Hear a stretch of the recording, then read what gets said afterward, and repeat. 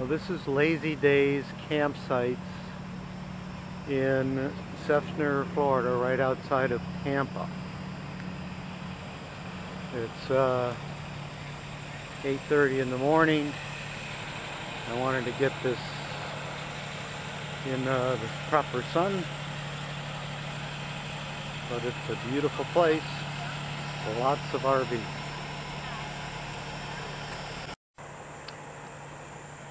This is the pool area. Nice pool. Jacuzzi. This is the campsite clubhouse.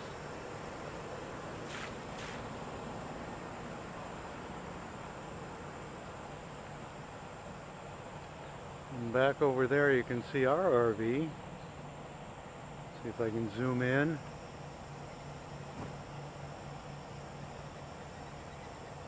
And there's ours. And you got a pretty good spot right by the clubhouse. And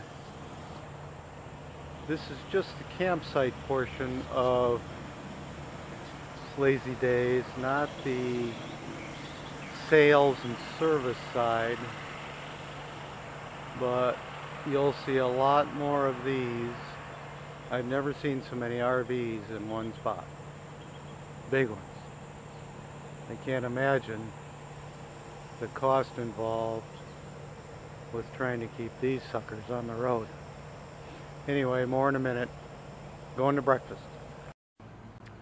Well, I guess we're not ready to go to breakfast yet, so I'll get some more shots of the campgrounds here. This just goes on and on and on. There must be 500 spots. All paved. There's our rig again. And they have free breakfast and lunch every day while you're here. It's a little expensive to rent here, but I guess that covers a lot of the cost. More in a minute. Okay, this is the front end of our site. You can see our car, obviously.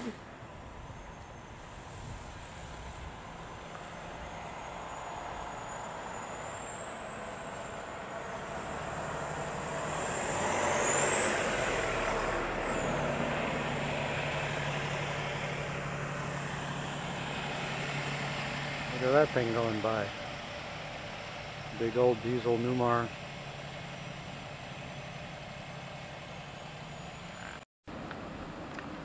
Okay, this is a continuation of the tape from Lazydays. We are now in the receiving lot to receive our new RV, and I wanted to give you an idea how many RVs there are in this area. These are the mega bucks. Those are what they call the Gold Crown members. I guess anything above 250,000. Some of these things are over $1 million. That weird one over there with the swirl on it. Let's see, where is it? There. That is a Pros. That's $1.5 million.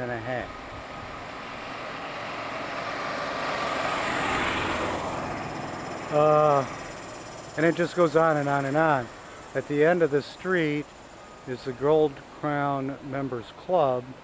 Now we're allowed to go there to shower and get coffee and that type of thing. You know, use the facilities. But we can't eat there. They have their own restaurant. We have to eat in the other restaurant. Anyway, this is across the street. And it's just beautiful here. I mean, there is so many RVs. These are all RVs that are waiting to get picked up. If they're backed in, they're going to new homes. If they're pulled in forward, that means they're being traded. And there's, I don't know, 6 rows probably 20, maybe 40 in a row. And of course, this is the front of our old sites here. And then backed in next to it is our new Cayman.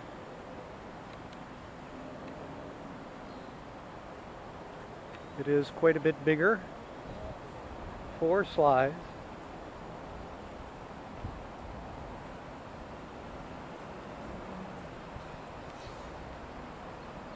And the Winnebago, we only had 3 slides. A lot more room for storage.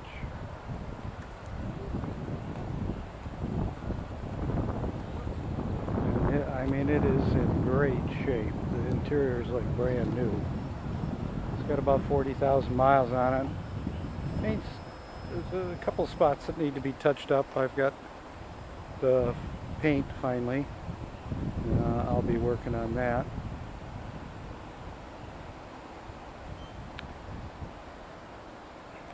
It's a diesel, Cummins, 300 horsepower, diesel 8 kW generator.